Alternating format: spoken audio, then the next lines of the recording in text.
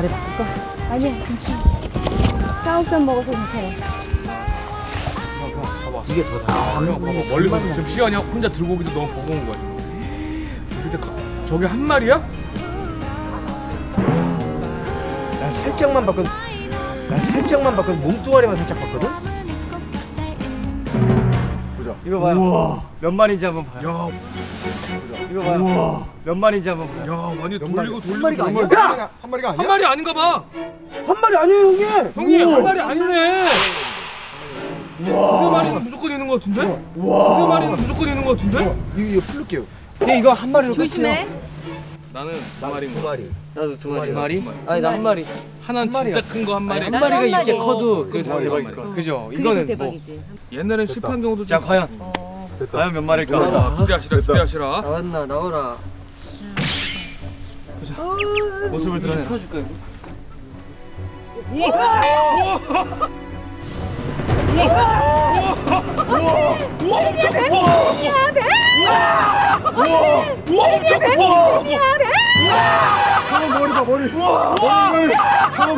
한 마리가 봐. 한 마리가 봐. 두 마리가 봐. 두 마리야. 얼굴이 두 개야. 한 마리가 봐. 한 마리가 봐. 두 마리가 봐. 두 마리야. 저 꼬리야. 얼굴이 두 개야. 꼬리. 얼굴이 두 개야. 두 마리가 봐. 구렁이야. 두 마리. 구렁이 아니야? 두 마리야. 두 마리야. 와, 이거 뭐야? 이거 어떻게 된 거야? 왜 또 있어? 대박. 또 있어? 대박이다 진짜. 막어. 나 이렇게 힘들다는 거 막 이렇게 소름. 힘이 장난 아니야. 큰놈 가만히 있어. 형 잡아보면 힘이 장난 아니에요. 이제. 튀김옷 입히는 거야? 오늘 뭐야 오늘 칼국수예요? 장어 파티다. 초코가루를 묻혀. 야, 장어면. 야, 이렇게 하면 안 미끄럽게. 야, 이렇게 낮에 잡아놓으니까 든든하네. 어머 이게 어쩜 이렇게 크니? 오! 와!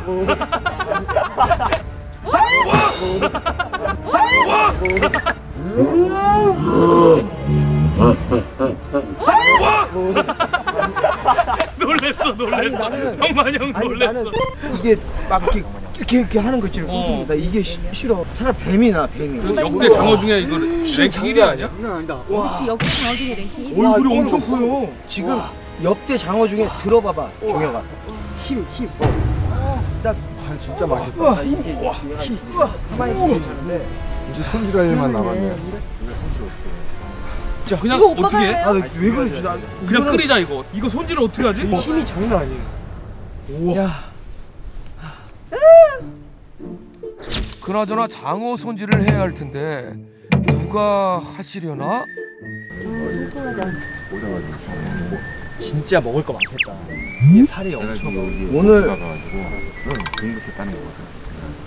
그럼 용삼이가 하죠. 용삼이가 해보자. 용삼이가 하고 같이 하자. 용삼이는 이거 상당했습니다. 이제 용삼이. 용삼이 뭐예요? 용감한 상sam이지. 브레이브 브라더. 근데 그거를 누가 져준 게 아니야. 본인이 아, 그런 자취. 거야? 우리는 괜히 어디 표시내기 위해서 다 있을 때 표시내지 않아. 우리는 두 가지예요. 용삼이 아니면 응삼이. 그러니까 항상 마무리는 응삼이로 끝나가지고 스타트는 좋아요. 오늘도 스타트는 좋을 거예요. 이따가 언제 응삼이가 될지 몰라. 그것만 좀 조심해야 돼. 잠시만요. 용삼이가 남자답게 장어 손질하고 가실게요.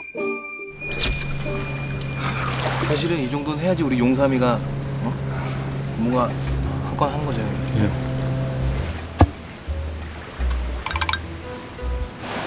제일 중요한 건 죽이는 게 뭐야?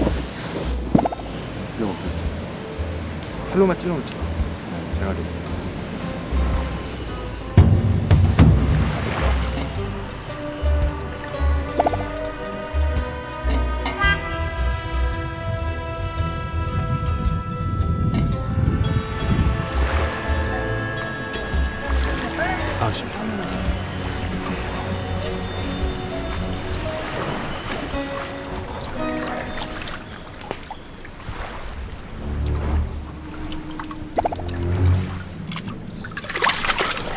이렇게 하였구나.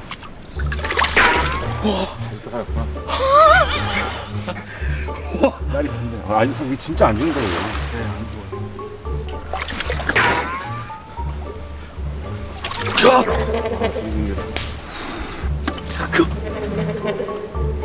이거 진짜 나 별 5개짜리다 이거. 난이도.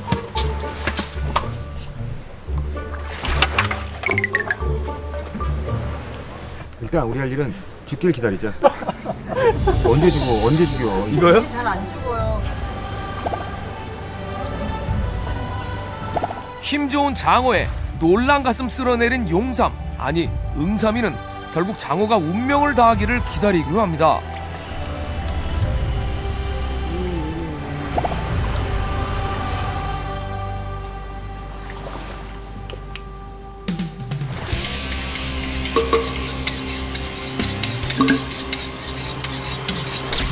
수동 칼이 영화에 나왔던 그렇구나. 그 음식 다루는 칼 중에는 가장 살기가 높은 칼이에요. 그래서 이거 할 때는 꼭 장갑 껴야 되고.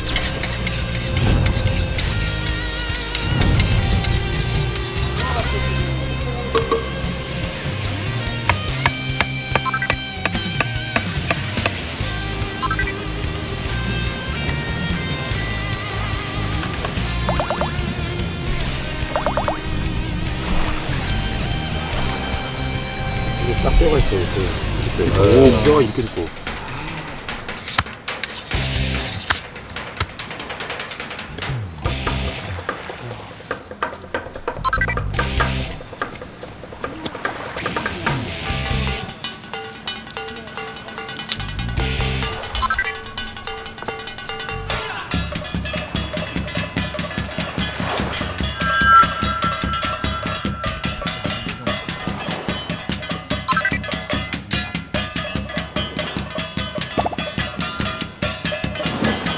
야, 이 척추 위에 붙은 살도 이게 엄청나네.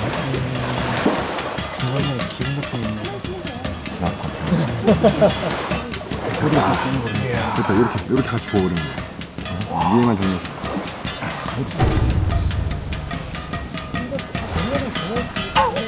야, 이게 작은 거야.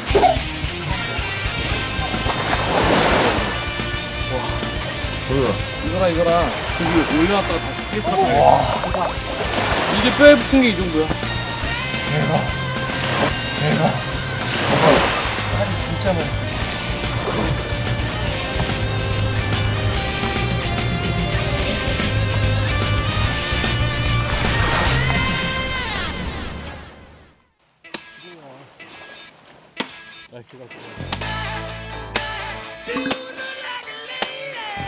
그런데 족장님은 지금 뭐 하시는 중?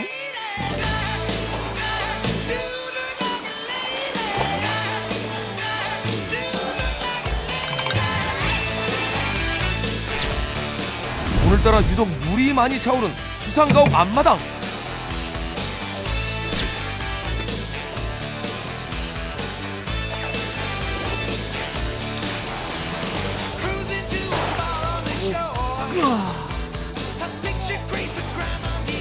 몸바쳐 불을 지키며 무려 4번이나 털을 옮겨야 했던 종혁군. 보다 못한 백만족장에 나섰습니다. 코코넛 위에 땔감을 쌓아 올리고 그 위에 화구를 만들어 물에도 끄떡없는 불탑을 쌓은 백만족장.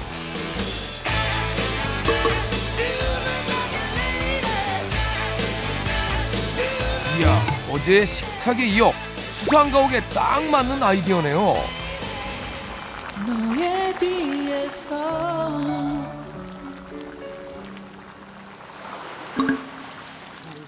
어제 저희가 좀 아쉬웠던 게 덜 달았었잖아요.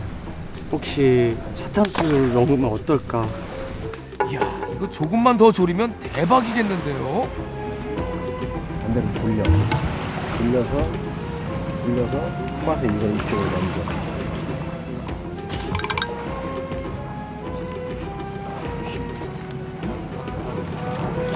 이건 어떻게 해야 되겠어? 넘어갔다 와서 이걸 한 요 정도 간격으로 또 넘겨.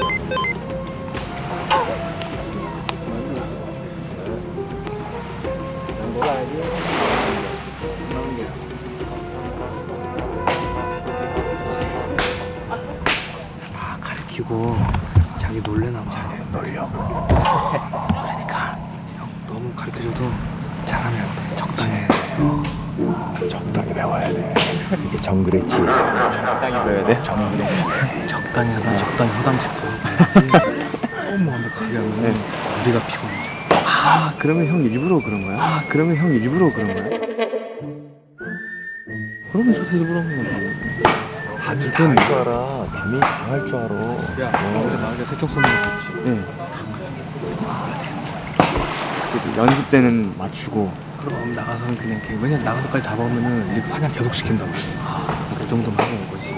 그때 고기 잡은 것도 잡을 수 있는데 일부러 꼬리 일단 잡았지. 근데 그게 방으로 들어가면 내가 또 사냥을 계속 한단 말이야. 그러니까 나중에 일부러 살짝 손에 약간 힘을 뺀 거지. 스냅으로 나가지고 놓치게. 빵! 탈부랑. 마무리는 항상 이렇지. 아, 저 큰 거 아깝다. 또 잡으면 되지 뭐. 만약에 혹시나 너 형이 보니까 너 일 잘하더라고. 혹시나 다음에 또 오게 되면 그냥 이번 정도 비슷하게 하거나 그냥 좀 덜하던가. 철아, 네. 보여줄까? 네? 네, 누나. 이거 꼬인 것만 이렇게 밑에서 이거 좀 빼주세요. 이렇게 다 도와준다고 하면 안 된다고. 계속 뽑는다고. 아, 이게 지금 잘못된 예예요. 지금 누가 제일 잘하고 있는지 알아? 원이 형. 기가 막히게. 쟤는 다 하실 줄 아는 분이거든. 타치마을이 아니야. 액션 배우인데. 맞아. 그럼 도와주지. 10번 잘하다가 한 번 잘못하면. 어제 잘 따왔지. 그러니까. 그럼 오늘 안 따왔어요. 아, 그걸 몰랐구나. 이렇게 된다는 그럼 미리 좀 가르쳐주지 그랬어. 어? 그러니까. 오늘은 더 적은 못 따왔잖아. 가르쳐주면 내가 일을 해야 되니까. 다 소문나. 게스트들 다 알아 이제 오는 사람마다. 비밀이야, 이거 비밀이었지? 절대 얘기는 비밀이야. 정글에서 벌어진 일은 평가면 있는 거야. 추억은 무슨 추억은 다 잊어. 다 잊어. 교수님들한테 제대로 배운 거네요. 그럼. 나도 여러 번 왔잖아. 그러니까 이것도 봐봐. 철사도 지금 잘 내려가지. 중간에 구멍 하나 큰 거 있어야 된다고. 한 칸씩 해야 돼. 두 칸 한꺼번에 해버리고 이런 거 하나씩 들어가야 된다고. 이렇게 해야 일을 안 시키는 거잖아. 그렇지.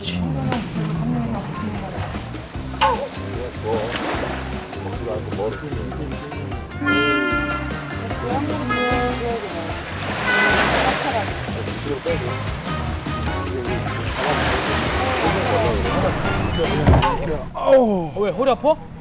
허리 아파. 몇 시간을 하니까 허리가 아프지. 오메한테 갖고 왔네. 형 잘했어 그러면 잘했어 그러면 우리 이제 망한 거야. 봐봐 휘었잖아. 기가 막히네. 우리 의도 들어. 이거야 이거. 봐봐. 원래 봐봐. 원래는 그렇게 딱 되는데 봐봐. 나와봐. 이거. 됐어. 잘 만들었죠. 영만이 형. 자, 맞습니다. 어때? 잘 만들었어? 모종의 눈빛이 오가는 가운데 병만족장의 평가는 잘했어요? 잘했어. 끝났어. 끝났어. 여기 비슷해요. 잘했어요. 됐어요? 자, 이제 그렇게 잘하지 않았어. 잘했나 보다. 잘했나 봐. 이제 계속 해야 돼. 좀 휜 것 같기도 한데 이게. 되게 차질이 있는 거야. 괜찮나 보네. 저기 깨졌다. 상자리가. 되게 차질이 있는 거야.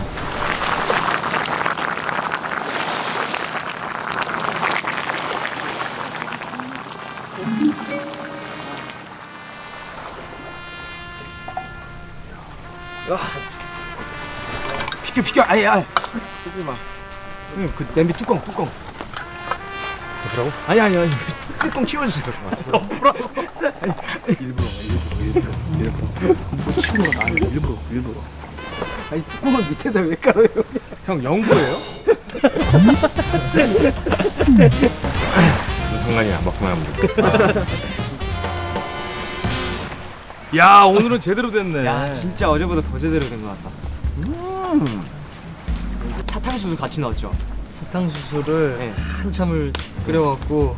그러면 어제보다 더 달겠네요. 이거 한 4시간 달인 것 같은데 우리 보약이야.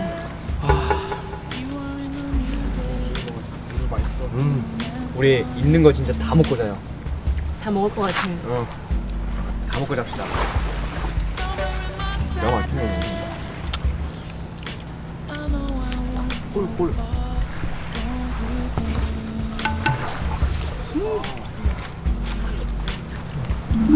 오늘은 쌤 셉니다. 어젠 죽이고. 어젠 오늘이 진짜 짱이다. 끝장나고 훨씬 맛있네. 끝장나게. 와 오늘 소라 더 먹을까 형이 불이 있을 때? 오케이. 불이 있을 때 소라 더 먹을까? 이거 회로도 먹는 거거든. 그래서 살짝만 그냥 데치면 먹어도 돼.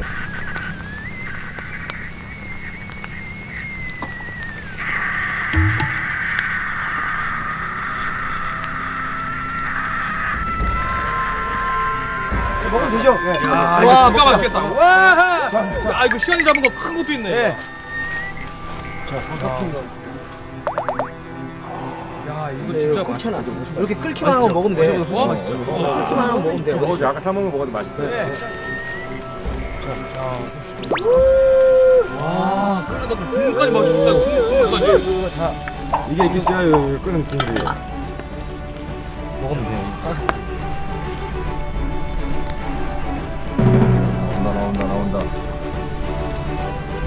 나온다. 우와! 우와, 엄청 크다 이거. 야, 대박. 안에 국물 조심해. 진짜 뜨거워. 안에 국물이 끓고 있어. 조심해. 돼지 똥 뗐지? 그거 봐봐. 뜨거워. 원영. 아니, 이거 먹어도 돼. 이거 먹어도 돼. 그렇게 뜨겁지 않아. 이 밑에 있는 저거 있지 않을까? 우와! 와! 진짜 맛있다. 봐봐! 대박이야? 너무 궁금해. 와. 질겨 근데 질기지도 않죠. 안 질겨. 와. 질겨 근데 질기지도 않죠. 이게 은근히 안 질기더라고 이게. 누나. 얘는 망치로 깨야 되겠는데?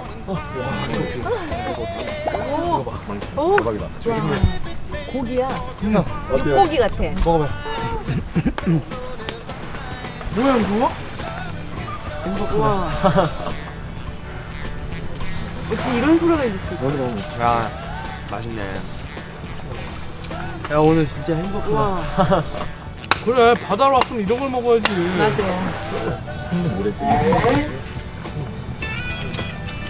비슷해. 피자 치즈 같아. 맛있다. 어이, 이 통장 다녔다.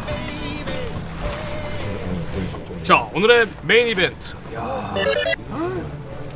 와 장어 다니네. 아 머리 하나 끓여도 한 몇 사람이 진짜 매운탕 같은 거 먹을 수 있어. 진짜. 이야, 드디어 장어까지. 병만족 새해에 먹을 복이 터졌습니다.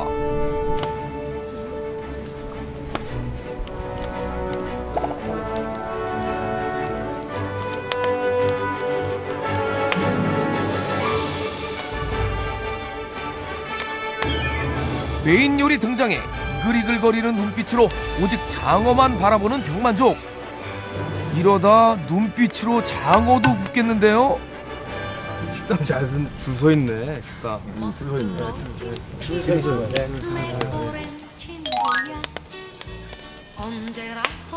아니 좀 가게 문 좀 열고 좀 이따 좀 오시지. 지금 막 준비하는데 이거 오시면 어떡해요? 아니, 갓 익은 게 제일 맛있어가지고. 소문 듣고 오셨어요? 소문 듣고 왔어요. 냄새라도 맡으려고요. 이 뼈에 붙은 이 살도 엄청 맛있을 것 같아. 아 진짜 이거 살이 올랐어. 맛있겠다. 익은 거 같아요. 익은 것 같습니다. 여기가 익었으면 예. 자 드디어 삼겹살. 등갈비. 맥주는 아니? 네. 한 대 다 벗겨줄게, 형님. 한 입 크게 한 번. 예. 크게 그냥. 크게.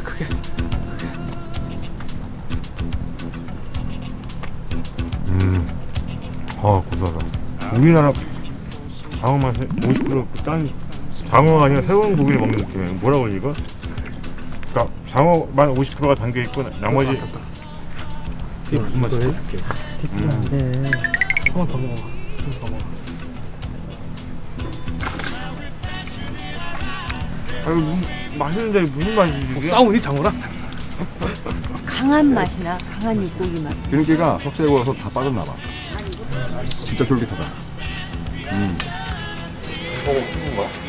조금 뼈에 붙은 거 맛있어. 이건 식감이 다르죠. 근데 어떻게 보면 약간 그 삼치구이. 내가 나도 생각했어. 약간 삼치구이 맛은 여기 거는 참치와 삼치구이만 좀 장어 딱 중간 더 맛. 가까운 것 같아요. 형님을 위해서 꼬리. 우와. 그렇죠. 오빠 드세요. 걔가 잠 없으신데 아예 잠 안 주무시는 거 아니에요? 아까 기력이 좀 떨어지셔가지고 힘이 없다고 그러더라고. 오. 야 진짜. 오, 야, 뭐야, 왜 그래? 벌써 신호가 와. 벌써 신호가 와. 한국 가시는 거 아니죠? 이게 힘이 좋아하는 게 아니라 정신이 나가는 거야. 힘이 좋아지는 게 아니라. 정신을 놓을 그런 정도의 거였구나. 맛이다. 지금 돌아올 때 얼마나 민망할까, 그지? 저게 갈 때는 모른다고 이런 거. 갈 때는 모르는데 올 때는.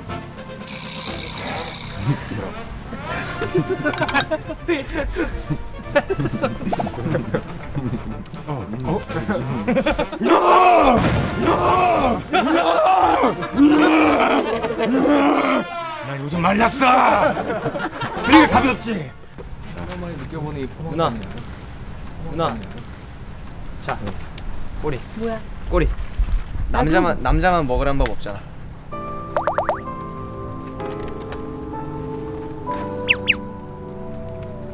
과자 같은데? 그죠? 튀긴 거 같아. 고소하죠?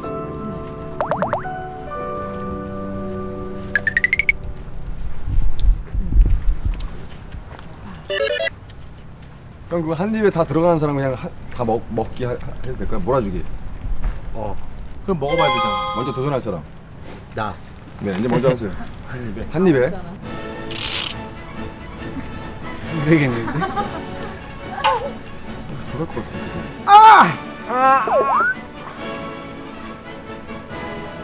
탈락. 될 것 같아. 잔다. 탈락. 잠들면 시원해. 나 이제 다 찢었는데. 네가 잠들었어. 야, 잠깐만, 내 형만 보여줘봐. 야, 나도 먹겠다, 야. 진짜? 오, 미쳐 크다. 얼굴의 반이야 이거. 진짜 그냥 대만 먹는 거죠? 내가 정확하게 봐줄게. 대만 먹는 거 대만 먹는 거. 쿨하게 들어가면 네 거야.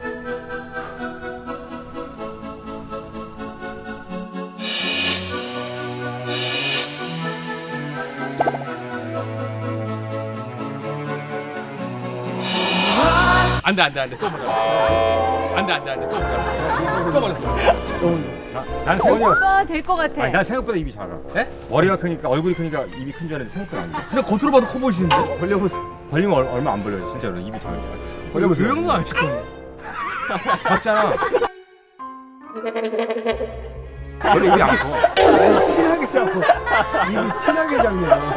진짜 다시 한번 진짜 작으시네요. 여기만 너무 화났고 여기는 별로 화 안 났어. 해봐봐. 입이 옆으로만 뭐가 조금 이상하다. 대박이라도 해봐. 대박이라도. 하나 둘 셋. 터무니없어. 자, 누나. 파이팅! 아니 드시지 말고 아니, 배우는 거예요. 드시는 게 아니에요. 이럴 테니까. 드셔보세요. 먹었다 벌써. 네, 오케이 도전. 형은요? 야, 누가 봐도 그냥 아니냐 나는. 진짜? 된다. 난 참고 있는 거. 나는 무조건 되죠. 어떻게 하려고 그래? 들어갔어. 우와.